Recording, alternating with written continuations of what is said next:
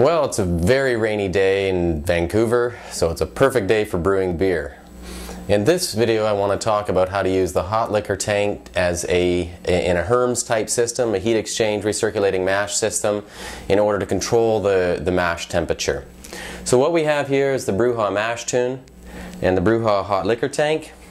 And we have the port out of the bottom of the mash tun coming from underneath the mash screen, coming out the bottom into the chugger pump, and it's being put into the heat exchange coil that's wound around inside the hot liquor tank.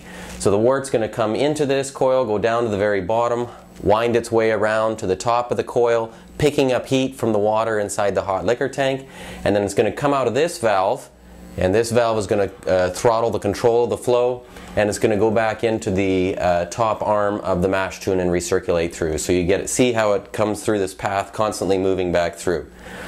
The other feature in the hot liquor tank that you need to use is you're going to have the thermowell. You're going to have a Renko thermostat controlling the electricity going to the electric heating element in the back of the pot.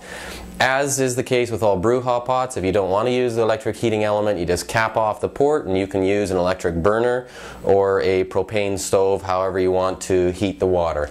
I use this system because it's super precise and you can walk away from it and know that your temperature is not going to climb too high. So with this system, very simply, is you take your Renko thermostat, the electric probe, you stick it around into the thermowell, which is just a tube basically that sticks into the kettle, and you program the temperature. If you set it at 66 Celsius or 150 something Fahrenheit, you just program it and it automatically turns the temperature on or the electricity to the heating element, and if ever the temperature drops below a certain set point, it shuts the element off. So the wort is constantly going through the hot liquor tank, absorbing the heat, the 65 or 66 or whatever the temperature you program it at, and it's constantly being warmed up in there and cycling back into the mash tun, so it precisely regulates the temperature of your mash. Pretty straightforward. The only other thing that I wanted to talk about is in the bottom of the mash tun we also have another electric port for a heating element, and the thermowell as well for controlling that.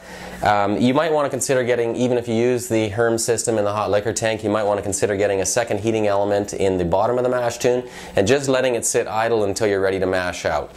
When you mash out, you then start controlling, you set your mash out temperature to 75 Celsius or wherever you want it. And then as the wort is coming out, you move this fitting over into your boil kettle, and or this hose, so that the wort goes from the mash tun into the boil kettle now, and that heating element underneath the mash screen heats that wort as it's leaving up to 75 Celsius. The benefit of doing this, instead of using the hot liquor tank to mash out, is that if you're running that increasingly hot wort through your grain bed, there's an increased chance as the temperature rises that you're going to be getting tannins and other undesirable chemicals coming out of the grain as the temperature rises and into your wort, which you don't want to happen. If you just use the element under the mash screen at the bottom to raise your temperature as it comes out, there's no risk of doing that because the wort is heated up and immediately goes into the boil kettle where it accumulates, waiting for you to start the boil. So that's this system. As always, if you have any questions about it, feel free to contact us using the form on the Contact Us page or on the About Us page as well. Thanks very much.